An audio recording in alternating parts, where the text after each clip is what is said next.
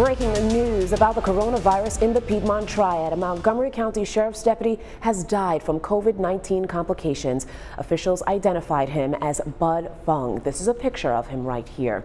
The superintendent of Montgomery County Schools says that Deputy Fung worked as a school resource officer.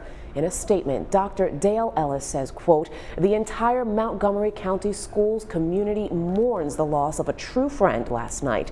All you have to do is say Officer Bud, and everyone knows the man behind that distinguished title. We will forever remember him for his wonderful attitude and his passion for helping others."